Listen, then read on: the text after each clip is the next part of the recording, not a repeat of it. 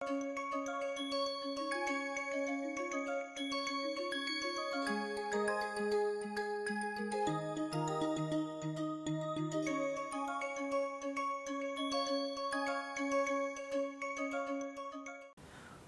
you look at the psychological perspective of well-being and happiness, and if you compare that with the Indian perspective of well-being and happiness, you see that Indian perspective includes one unique thing, which is transcendental. Indian perspective recognizes hedonism. It also recognizes psychological and social well-being, but it includes transcendental aspect. It also includes the collectivist aspect. Indian perspective says that individual well-being is actually not possible. Individual well-being is always collective, it is always inclusive. So, hedonistic perspective is essentially characterized by maximizing pleasure and avoiding or minimizing pain. Indian perspective has transcendental as well as collectivist perspective as well. If you compare Indian philosophy with the Chinese philosophy and the Western philosophy, and this comparison is given in a YouTube film produced by Vishuddhi Films. The title of the film is Dharma, the Root of the Indian Civilization. I strongly recommend that to watch that YouTube film, Dharma, the Root of Indian Civilization. In that, a comparison is mentioned between Western civilization or Western culture, Chinese culture and Indian culture. Western culture, according to that reference, aims at winning over nature. Chinese culture aims at living in harmony with nature, and Indian culture, the ultimate ideal for Indian culture is transcending the nature and being established in the Purusha consciousness or established in Brahman. So, that is the difference in the philosophical perspective towards life, and that is reflected in the Indian system in its perspective of well-being and happiness. And this is very sophisticated system, and that sophistication is reflected in the Anandavalli given in Taittiriya Upanishad. It gives a very interesting algorithmic picture of the increase of joy or ultimate well-being. So, the unit of joy identified in the Anandavalli is a youth, a noble youth in the prime of his age, most swift and alert, perfectly whole and resolute, most vigorous and of learning and of good learning, and that of him belongs the entire earth laden with all riches. That is the one measure of human joy, that is taken as the unit. So, 100 of such unit result into one Manav Gandharv. So, joy of such 100 entities or 100 of this measure result into one Manav Gandharv. 100 of Manav Gandharv constitute joy of one Gandharv. 100 of Gandharv constitute the joy of one Dev Gandharv.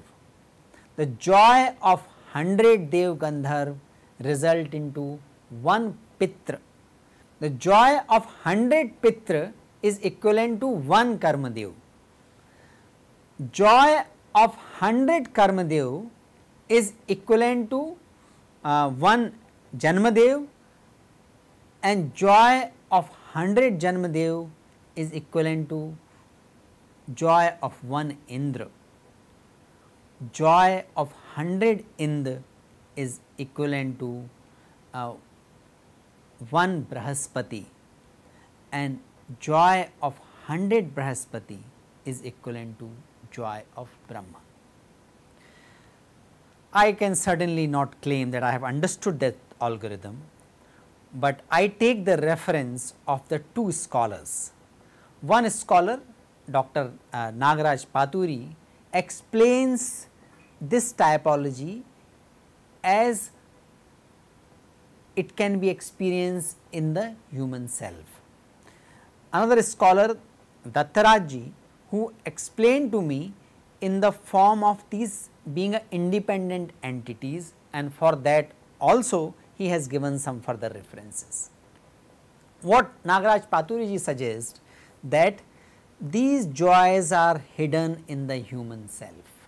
For example, the joy we draw through music and dance, that is much more than riches or food, and that is comparable to Gandharva.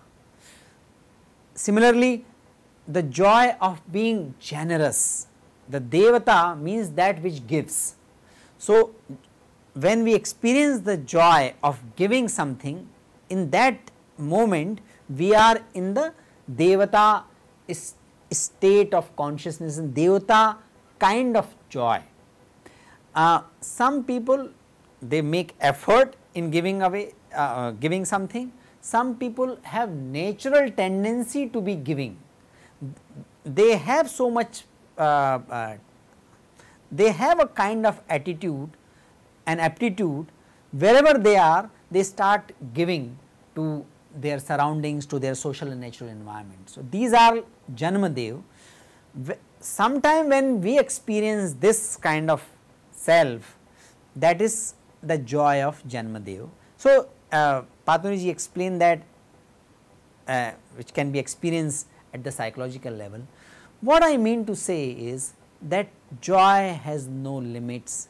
An Indian system, yogic system, has developed many techniques and methods to experience these joys, but ultimately the joy is of Brahman. Brahmanand is the ultimate joy, and that is transcendental in nature.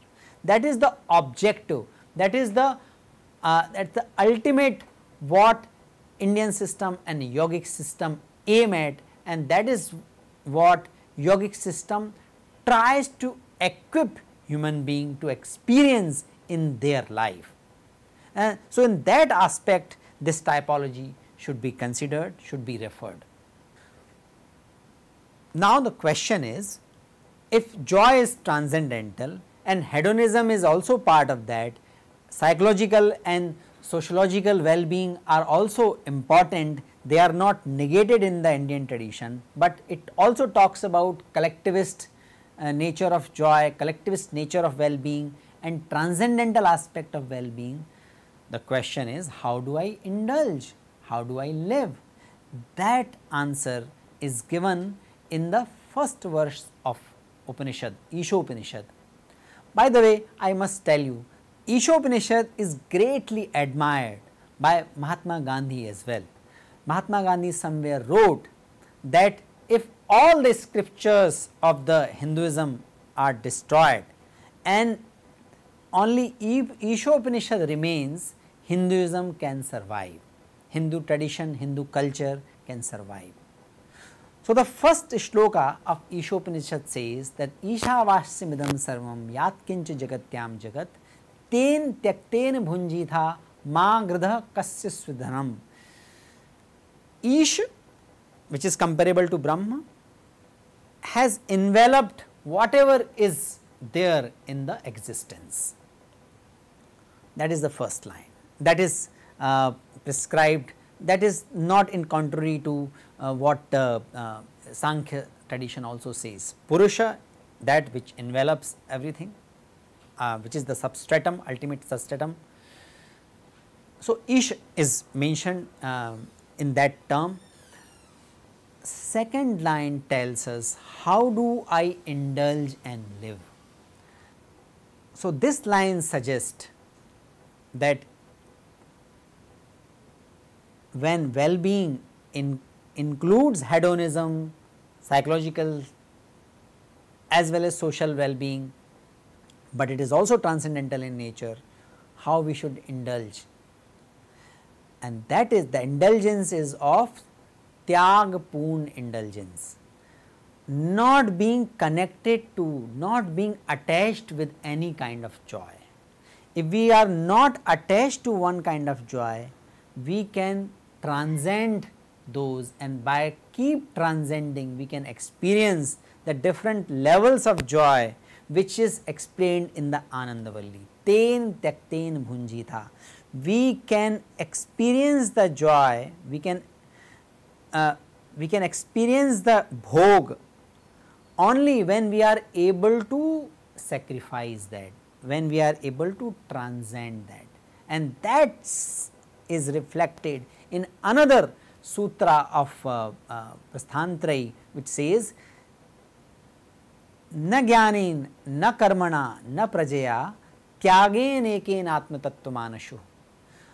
Atma Tattva, the self knowledge, which is the ultimate joy, experience the ultimate self, which is Brahman, can occur not through jnanen, means knowledge, not through action, not through consumption or indulgence. It can come through sacrifice.